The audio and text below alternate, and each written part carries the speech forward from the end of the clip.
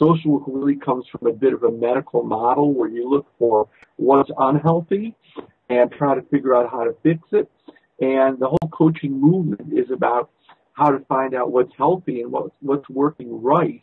And rather than looking for the problems, really looking for the strengths and looking for the ways to take people and organizations that are already good and just help them to be freed up to be even better. So it's a real different mindset. It's something that's been very powerful to me as I was coached, and it's something that I'm finding powerful when I speak to other people. So where are you going to be doing the rabbinical studies? Part of the issue that that I'm trying to work out right now actually is the school itself. I should preface by saying I live in Atlanta, Georgia. There are no rabbinical schools down here. My parents are both in their 70s, so the idea of leaving to go somewhere else for 5 years, 6 years, however long, especially since I'm pushing 30, was a little bit uncomfortable for me. So I have been looking into some alternative programs. There are advantages, there are disadvantages. There are a lot of issues that I need to work out with that, and so that's where really I feel like I need some help and some guidance. What does being a rabbi in your vision and in your imagination of what could be, what is having that name, that title rabbi in front of your name going to add? Where will it add value to whatever journeys it is you're going on? Because that probably will help in terms of your determination of which program is likely to give you what you need for your life. Punctora, as an organization, is going to continue to evolve. It's going to move into different directions. I see it as professional development in order to help the organization grow into new directions. It's something that I've wanted to do for a long time because I feel like the role of rabbi and where I would like to be is something that's geared towards chaplaincy. Excellent. So let me take what I've heard, and I want to try to package it a little bit and see if we can move on. Because at some point, you and I talked about what you would want to get out of a coaching experience, whether it's this short 30, 45 minutes coaching experience, or if you ever decided you were going to do it, in a longer term. And you identified a few what I'll call domains. I think, in our lives, we have different domains, areas that we want to work on, areas that we want to really improve and fine tune. Those can be around health. They can be around fitness. They can be around relationships. Our emotional situation, our professional situation, spiritual, and there's any number of different domains that we live in and that we're working on simultaneously. What you've expressed to me, and this is obviously unrehearsed, what I heard you saying is that this whole journey, and I really want to use the word journey because I think life is a journey, for you, your rabbinic vision or your rabbinic goals really go in two different directions. One, I heard you say, is it's a business decision. It's really how do I add value to my business by having a perceived legitimacy of this title and of the training that goes with it.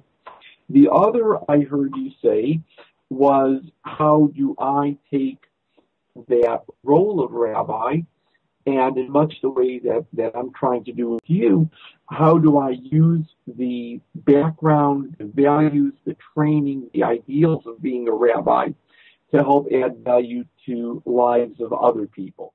I would look at a kind of assessment with 4 columns running in front of us. One is what your current situation is. You can just write current at the top of the column. The second one would be steps, which we'll talk about actually at the end. The third would be ideal. And the fourth would be, I'll just call it components.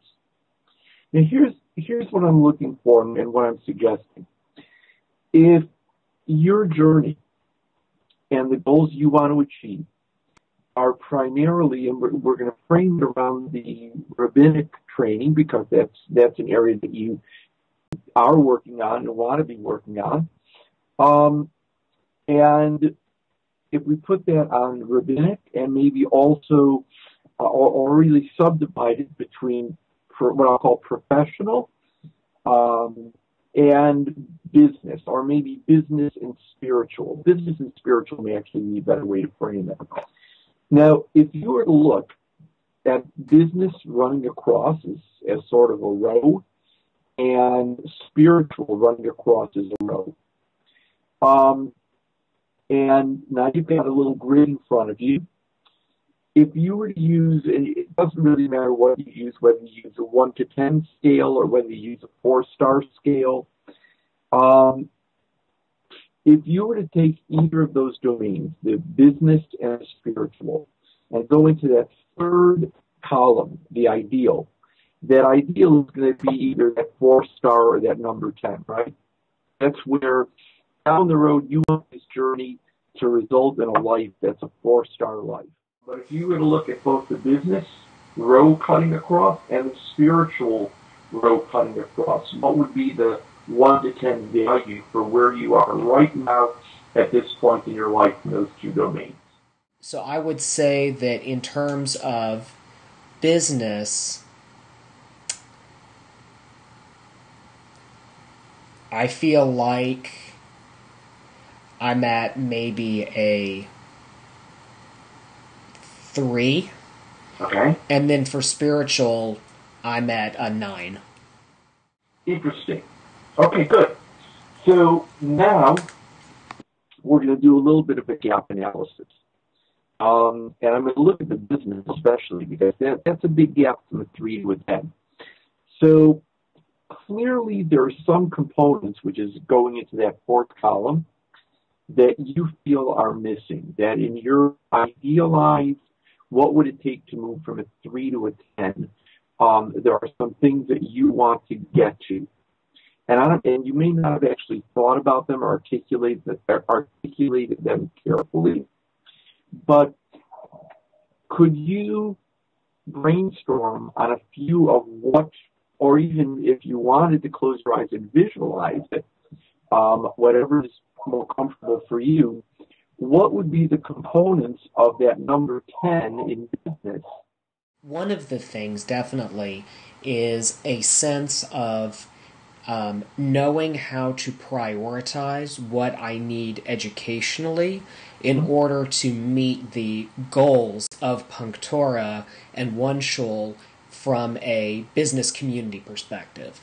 I guess maybe it's kind of like a fear of, I'll be at some conference or I'll be, in some class or something like that, and someone will ask me, "Hey, Rabbi, what about blah, blah, blah?" And I won't have an answer, and I'll be like, unable to really feel that sense of, sort of being the type of leader that I want to be. So, okay. So what I'm hearing then is that one thing that would put you at a number 10 on the business end of things is feeling that you are able to present yourself in a way that conveys legitimacy, and that legitimacy includes what you know, what you've learned, what's important to you, what's important to Punctora as a nonprofit business. Correct, definitely. I mean, I know that, because we're Punctora and because we're a very unique community, there's always going to be people who are questioning legitimacy. I mean, there's people who question the legitimacy of the most mainstream organizations that exist, or the most mainstream people.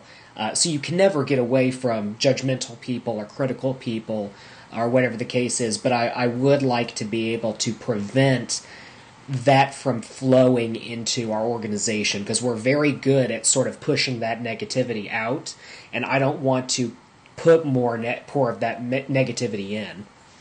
Right. And at the same time, part of this journey and even this conversation is to push some of that negativity out as well, and to to get you towards really being able to articulate and even to visualize clearly what that number 10 place looks like. Now, okay, so now we've done column 1, column 3, and column 4. So the column we haven't done is the second column. So knowing and beginning, and I think, Patrick, I think you're just beginning to articulate what that number 10 looks like. And probably that's something that will take place not over a day or a week or a month, but over several years. And that doesn't mean you have to be in a coaching relationship. It means that you want to be learning certain tools that help you to organize what that journey looks like.